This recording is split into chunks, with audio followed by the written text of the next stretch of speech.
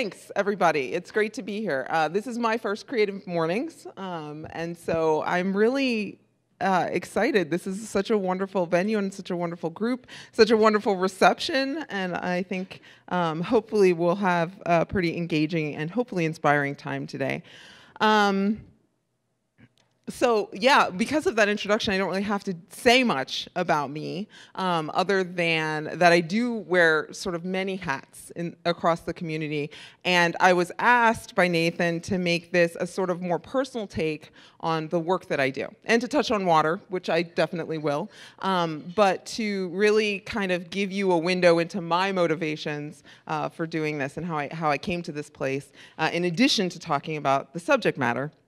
So I'm going to do that. So I've been warned previously that you should never pre-apologize for things, but I'm going to anyway. So I hope that we can get through kind of a wide range of material without me rambling too much.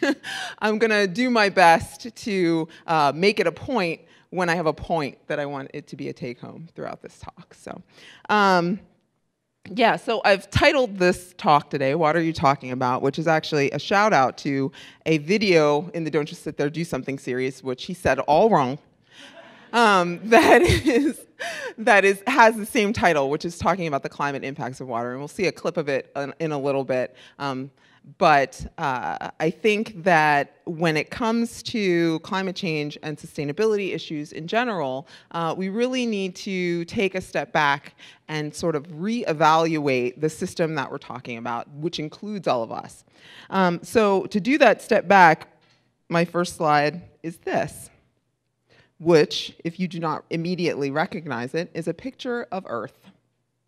This is, as Carl Sagan called it, the pale blue dot. That dot right there, that's our planet. He said, that's here, that's home. On it, everyone you love, everyone you know, everyone you ever heard of, every human being that ever was lived out their lives on a mote of dust suspended in a sunbeam. And I like to start with that because I think it's important to ground us, right? And remember that this planet is essentially it's a closed system, more or less, right? We have resources on it and in it, and we use those resources, we move them from one place to another, we change their form, but we have this fiction that we operate under, that humanity is somehow separate from the natural world, like, right, the human world that we are currently in, right, in this room, listening to a speaker on a Friday morning with mugs in our hands, and we forget that everything in this room came from somewhere else on this planet. It was manufactured. These chairs are all made from wood, right? The air is contiguous with the air outside. We are sharing this ecosystem, and no offense to threadbare, with probably a few insects and arachnids at this moment. And we never really are away, right? The separation is false. Of course, it's a pale blue dot because most of it's covered with water, right? And so we look at images like this and we think, this is nature, this is pristine, this is separate from us, but it never really is. And that's my first take home, actually, is that the human world and the natural world are the same world. To illustrate, here are 3 large mammals in a marine ecosystem, right? And we look at pictures like this and we say, oh, that's clearly nature, right? That is, fall trees. It is also my backyard, which is in the wilderness of Swissvale. So, I mean, we really need to sort of rethink our assumptions of how we relate to the world around us and be more conscious of these interrelations and the entangled nature of really everything, because a lot of our practices maybe aren't so conscious about that. When we start thinking of resources in a way that's exploitive and not as integrated, then we start seeing things like clear-cut forests and other land use practices that can destroy habitat and lead to species extinctions. So where I come to this from is really a place of, this is going to be a little bit different from what you typically think of when you think of environmentalism, right? Like there's this thread of, I care about all the creatures, and it's a very emotional and empathy kind of thought is what people have. And yes, there's that, right? But where I come to this work from is really a place of common sense and logic, right?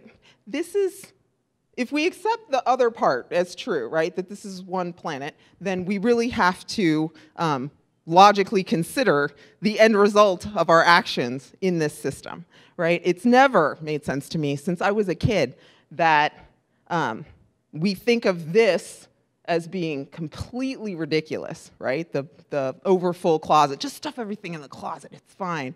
That's a joke on a long-standing kind of idiom in our culture, but at the same time, this is totally normal, right? And we just accept this as part of how we operate, which is just never made any sense to me.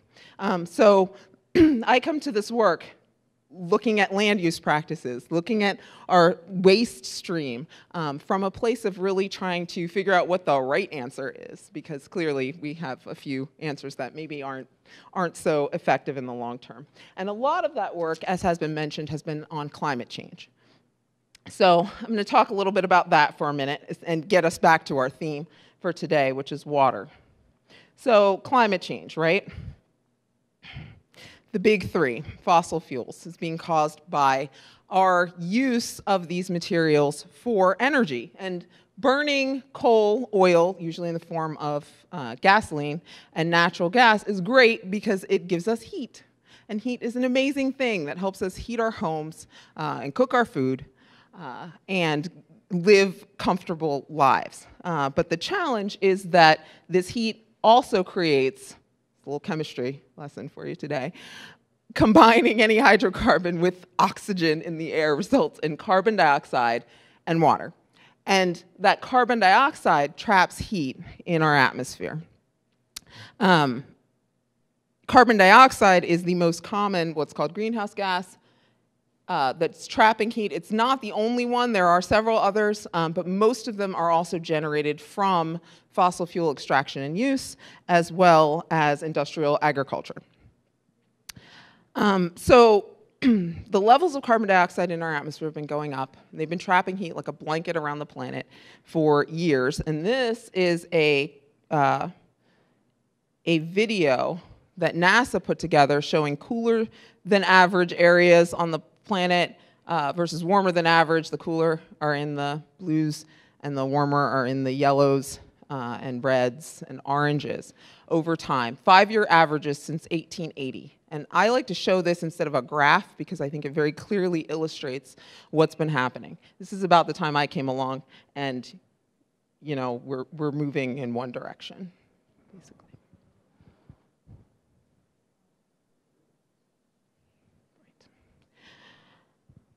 So clearly, that's a little different than where we started, right? And it's because of our interactions, right, and what we're doing around the world. I mentioned that it's like a blanket trapping heat, and it has impacts, not just in increased heat, but also in the way water moves. So we're seeing increasing lengths of drought, increasing severity of droughts around the world. Drier places also are more prone to wildfires. As we saw tragically in Paradise, California last year. And then on the flip side of that, we also see an increase in severe storms and the severity and intensity of storms that we've seen. And a lot of people, these are big concerns that can often seem far away and can seem very abstract. So I like to point out to folks that there are climate impacts no matter where you live on this planet, right? It's happening everywhere. In Pittsburgh, just for a little historical reference, this flood happened in 1936. It was a 42-foot river level rise, which was due to massive rainfall after a warmer than average winter melt of ice, right? So there are risks here. And we don't just see the risks in big storms like this, really massive historical proportions floods, but we see those all the time. We all lived through what last year was like in rainfall, right, in this region. We saw landslides, we saw floods, we saw, actually, so I do sit on another hat that I wear on the Board of Health. We see an increasing then amount of mold and allergens, and there are actual impacts. And of course, this hits me personally, getting back to the personal point. I'm not technically from Pittsburgh. I don't know if I should admit that. I've been here for 11 years, but I'm originally from a small town in Delaware, which is at sea level and will basically be underwater in 2100, no matter what we do at this point.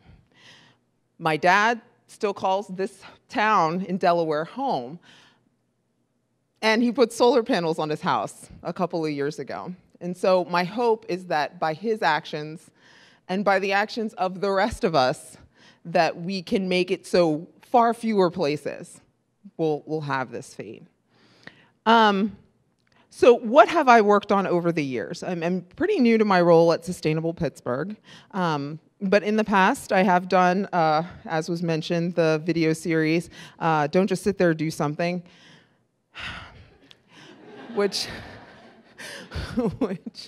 in which I dressed up as a number of different characters, including this one. Pro tip, if you don't want people to constantly ask you to wear the cape, don't invent a superhero character for yourself where you're wearing a cape and a mask. So if you want to see video, those are available at DJST for Don't Just Sit There.tv. But I put this up here because this is a creative effort to make the information about climate change accessible and engaging for people in a way that doesn't require sitting through an entire documentary or doing a whole bunch of your own research. YouTube video format, really trying to get at pieces of this puzzle in an accessible way. And so there's a lot of characters, including a scientist, because I'm a scientist by training, even though in the videos I'm wearing a lab coat, and everyone told me I had to wear the lab coat. I said, not all scientists wear lab coats, and I don't regularly, but they said wear the lab coat, and I said, okay. But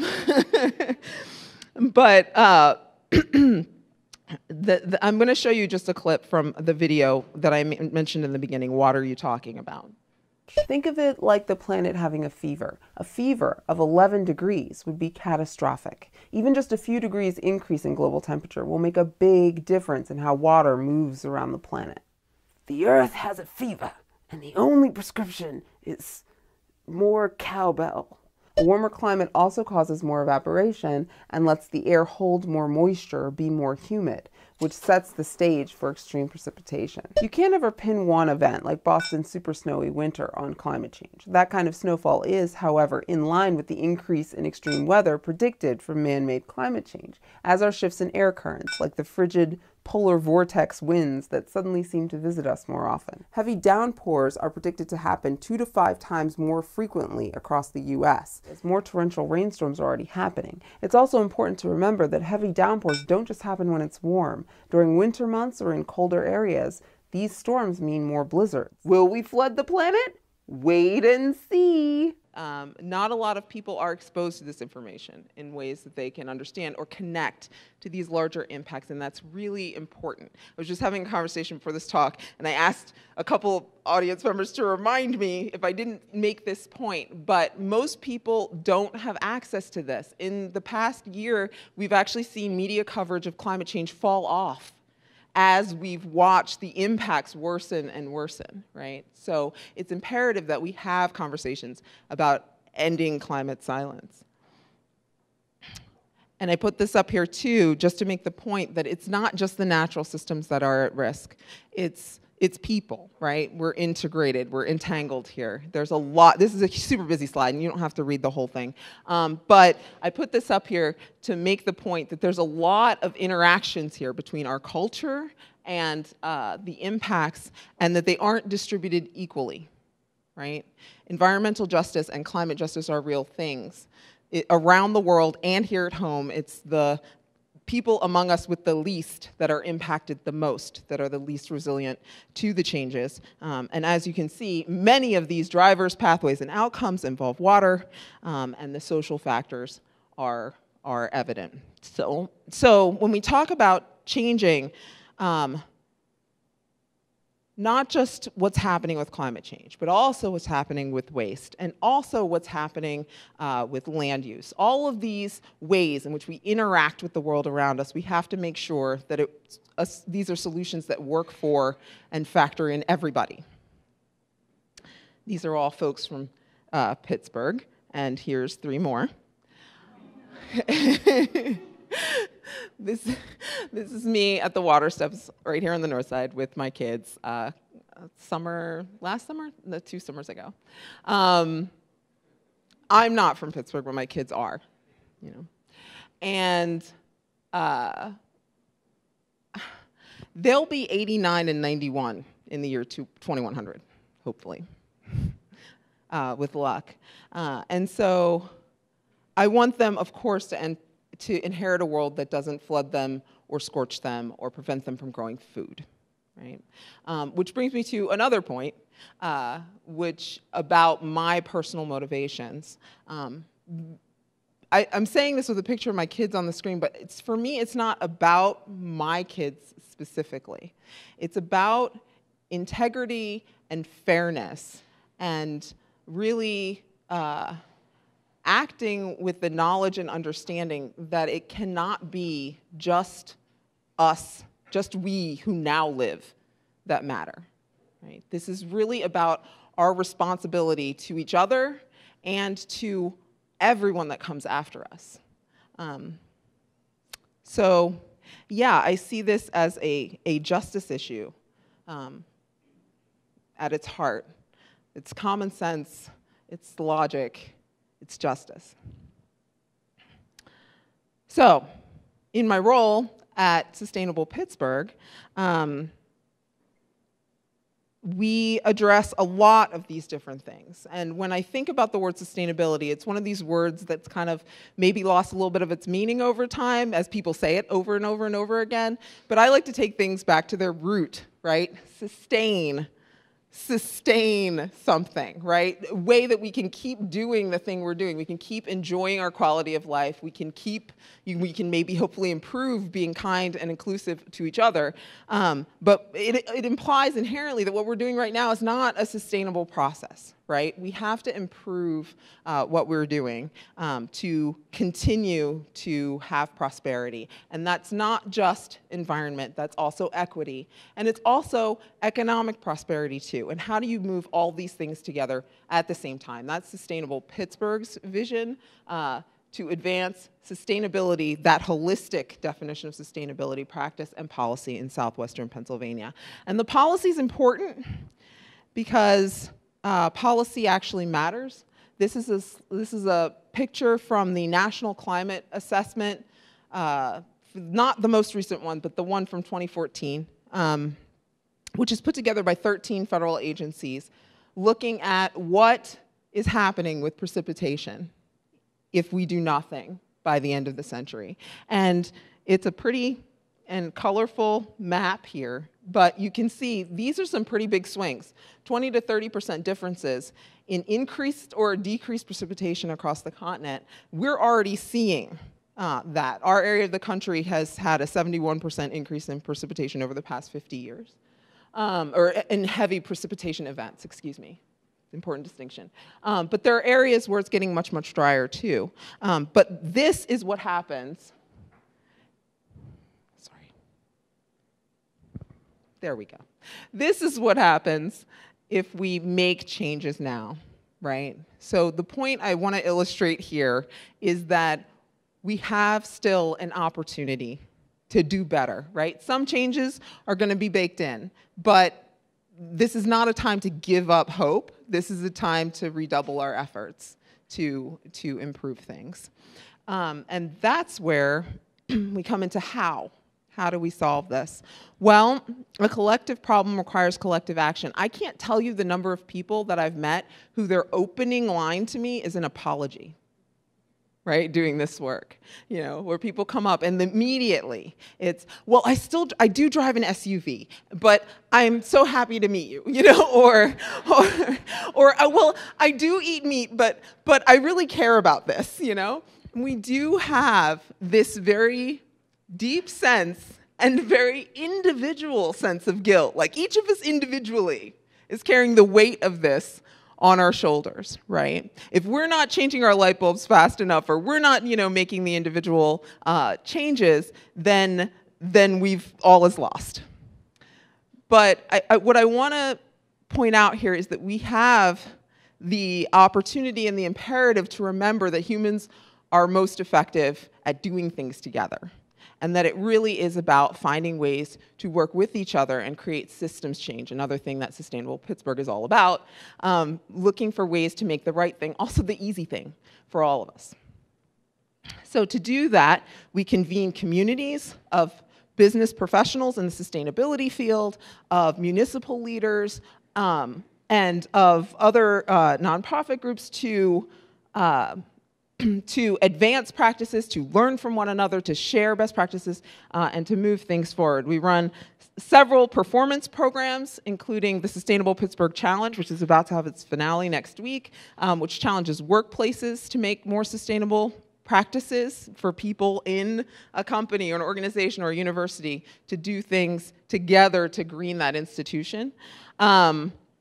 And not just green, I shouldn't say that, because there's also, in all of our performance programs, the equity piece is there as well. There are actions here that aren't specific to environment, but are specific to people as well, because this is an integrated approach. And I should also say that one of our performance programs is the Sustainable Pittsburgh Restaurant Program.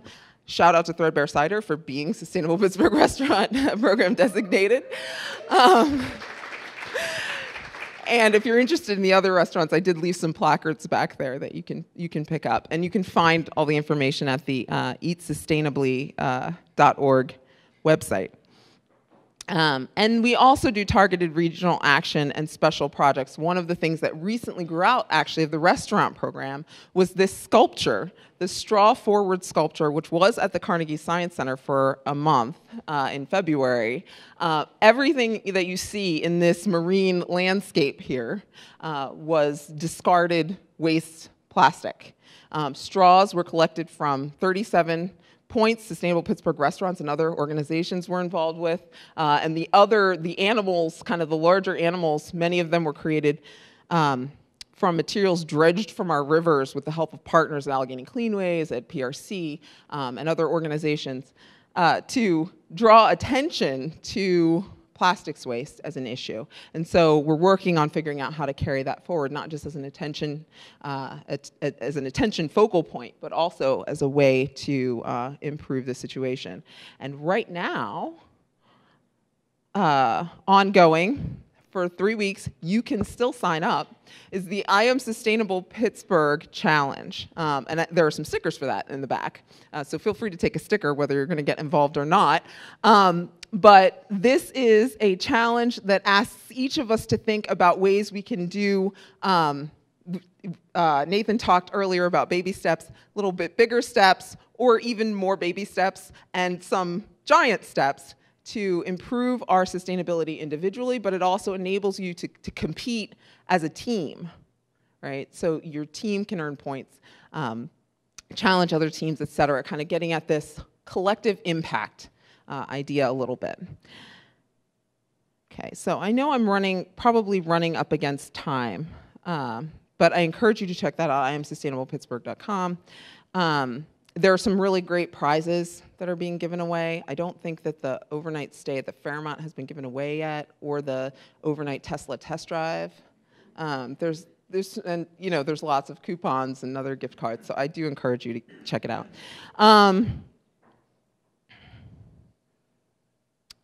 Okay, I'm going to wrap up pretty soon here, but this is another key point that was sort of an aha moment for me in doing this work, in talking about climate change to folks, and in really broaching any of these really difficult and seemingly abstract, but really still clear and present issues that we're all grappling with. And I'm not a psychologist, so I'm going to put that disclaimer out there, but this is one theory of human behavior that really spoke to me when I learned about it, self-determination theory, which basically says it's an explanation for why anyone does anything, right? And it says that we need three things to act as humans. We need autonomy. We need the feeling that we are choosing this path rather than it is being forced upon us. We need competence. So we need to feel like we can actually accomplish the thing. You know, I'm not going to do auto repair on my car. I'm not even going to try because I don't know how, and I know I don't know how. I will either have to hire someone to do it, or I will have to do a lot of self-education before I can even attempt it. And then the last piece is relatedness, which basically translates to community. We need to be together in it, as I said earlier. And so when I heard this, I was like, wow, that makes a lot of sense. And also, climate change messaging has gotten all of these wrong. Everyone, right? We need to do a better job of illustrating and understanding and sharing the reasons that this is a path we want to choose, that a sustainable path is the path that we want. Not just we want to avoid all the horrible impacts, but this is why we want to do this. Cleaner air, cleaner water, better relationships to each other, better relationships with the world around us, preservation of species. You know, the list goes on. We need to have accessible routes to actually do the things, right? We can't just say, hey, you, save the world. We're done. Fixed it. You know? And we need to make it so that this is a topic that people feel more comfortable bringing up at the Thanksgiving table, right? Because right now it's a situation where, you know, people are shy about even talking about this. But it's a problem that we all need to grapple with.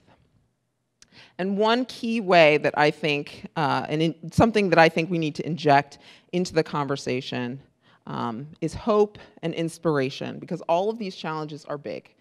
Climate change, our solid waste issue, plastics, our chronic equity problems, our chronic, in this region, air pollution problems, are all big problems that are very daunting. But it's important to have hope because, and Noam Chomsky said it better than I can, so I'm just going to rely on this quote. If you assume that there is no hope, you guarantee there will be no hope. If you assume there's an instinct for freedom, that there are opportunities to change things, then there is a possibility that you can contribute to making a better world. We need to believe in each other and believe we can get there, to get there. Usually I say hope is not an option, it's necessary. But that quote's better. So I'm going to wrap up pretty shortly here, and hopefully have a couple minutes for questions. But I wanted to throw this picture up because I started with pictures of nature and humanity, and I want to end the same way. This is clearly a natural setting, right? This is a windmill farm in Bradford County, and I think this image clearly illustrates our choice and our choices, right? We've got a windmill farm, and we've got this reservoir in the middle, back to water again. This is actually fracking wastewater. It's a fracking wastewater reservoir. And I think this just perfectly illustrates our choice, our relationship to the natural world, and the decisions that we make, and what the impacts are, right? This is our planet, and it is the only one that we've got. As Canadian educator Marshall McLuhan put it very succinctly, there are no passengers on Spaceship Earth. We are all crew.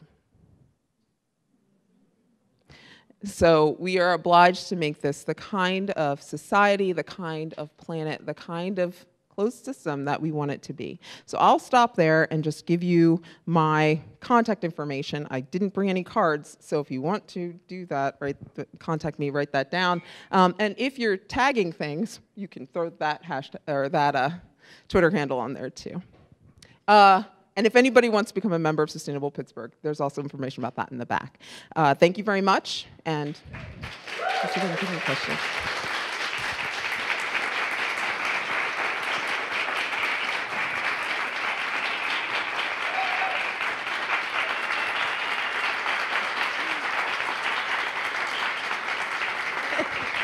Thank you. You are all great. Say a little bit more about justice. You introduced the concept really in the context of generativity thinking, future generations. Could you think about justice and how do I talk about justice? And I introduced the concept talking about future generations, but how could I say a little bit more about it? Sure. I mean, I think that there's a couple things I brought up as personal drivers for me. One of which is this idea that we really need to be responsible people, right? We teach our kids to clean up their room, and then, you know, societally, you know, we're not doing such a good job of that. But I think justice itself has another whole aspect, right, which is this equity piece of sustainability too. So we're not just talking about justice and our obligations to future generations. We're also talking about justice and our obligations to each other right now. There was I don't know how many of you saw, there was a study that was just released this week that was looking at air pollution burden on different populations and, you know, talking about the equity impacts of, you know, pollution that's created in one place and affecting, you know, some people and then goes somewhere else and is disproportionately affecting people, usually people of color, right? And there's a heavy overlap between environmental justice communities, climate justice communities, and communities of color. That's an indicator of an injustice that we need to be thinking about as we're talking about solving these problems as well. We have a chronic racial injustice problem in this area, and that's something that is getting more attention. So I think it's really about how do we make society more fair, and how do we make that society more sustainable in the literal sense, like how do we sustain that fairness? First of all, thank you. Really, I think our society has to start looking at the big problems that we face. I'm not a native Pittsburgh resident from Buffalo, but I live in the city of Pittsburgh, and one of the things that hit me right away is that the recycling here in the city is every other week. Okay? So in New York State, we have the bottle law, all right? So we have a nickel deposit and a penny can of bottle, all right? There's a big trend now that the cities are not making any money in recycling. This is an economic equation. How can that be changed? All right. For example, in the recycling effort, most of the money is made in metal. We don't have the bottle deposit here, so there is a revenue that is escaping the city of Pittsburgh. There's also this talk about the communities and the cities aren't making it an economic model to make it viable. Of course, as you know, the landfill cost per ton, all right, would probably, if the big questions would try to be answered to make it a sustainable economic model. What can we do to change that, and what's the future view? I'm a person, it's my company, when I make a photocopy and I don't use that, I save that other side as a piece of scrap before I throw it out. Or I can shred that for composting or something like that. So what can we do to make recycling a better economic model for the city? How do we go about that, and what do we do? Well, that whole question sort of encapsulates a very important and pressing issue. One of the reasons that, one of the things that was brought up by the Straw Forward Project, and how do we carry this issue forward? Recycling. Okay, taking another step back. people often don't think about, or we're never told, right, that when we think about the 3 R's, reduce, reuse, recycle, those are in order. It's an ordered list. It's reduce, then reuse, then recycle, as much as you can. And so I think, well, for one thing, I think that to solve the solid waste problem, what we actually need to do is we need to focus more of our efforts on those first 2 R's, on the reduction and on the reuse, so that we just aren't generating as much waste as we otherwise would. And then the specifics of how do you make recycling a thing that actually works economically for a municipality, that's a bigger question. Right now, some places have stopped taking glass, right? And that's actually not because it's not economically viable to take glass. It's because the way that it's collected, our single stream recycling efforts, the way that it's collected bangs up the glass a lot. So it gets into all the other streams. And then that's a very laborious process to separate. And we don't have a very good way to do that. And so people have just said, okay, we're just not taking it. Even though it's actually an economically viable thing, if you have a pure glass stream, it's a very recyclable material. When it comes to plastics, that's a whole other issue. In some ways, we have been, for years, for decades now, kind of sold a fiction about the recyclability of plastics, right? We recycle 1s and 2s. Most of the rest just gets shipped off to be somebody else's problem, where they either incinerate it or it accumulates in piles, right? And so for a while, the major recipient of that had been China, and they said, we're not taking your garbage anymore. And so now we have, well, what are we going to do with all these plastics? I thought we were recycling, which is actually another good point. I know I promise not to ramble too much, but this is actually another good point, is that recycling is such a great example to me of everybody wanting to do the right thing. And like this collective action, it actually, like the fact that we can't recycle some of this stuff, or kind of the blinds are being peeled away from what that actually means right now, is kind of, people are very angry about this and are very concerned and really want to figure out how to do this better, right? Because it was the thing we were doing. We were recycling. So I think it's actually a really good indicator of, people wanting to help. But I think we do need to be more realistic about what materials we're actually creating and what their whole entire life cycle looks like, from the get-go, rather than just being faced with this enormous, massive problem. And to the question of what can be done at a systems level, there are things like bans, there are fees that can be imposed, there are different kinds of large consumer producer actions that can be taken too, right? If, your grocery store is encouraging reusable bag use, that usually creates less of a need for plastic bags, for instance. So there's lots of different mechanisms that can be used, but they really, I think, all start from us facing that this is something we need to focus on and be concerned with, and let everybody know that. Sorry, that was a really long answer, so I'm going to take. So J.D. Smith has his superhero cape on, and I'm wondering, is he going to save Flint? Is there hope in his mission there? In Flint, Michigan, you mean? Yeah. I think, as someone who has worn a cape myself, I think that it is very important to draw attention to the issues, whatever those are that you're concerned with. In Flint, of course, it's water and lead in water. I think that it really takes the action of a community and the investment at multiple different levels. So I guess my best answer is we'll see. Because it takes the buy-in, right, at a lot of different levels. It takes municipal buy-in. It takes popular consciousness. It takes private sector awareness and pressure as well. It takes a lot of different things. So Flint is a tough one. And what about the method? Well, could you elaborate a little bit more on? Okay. I don't know too many details about this, the efforts that he's undertaking.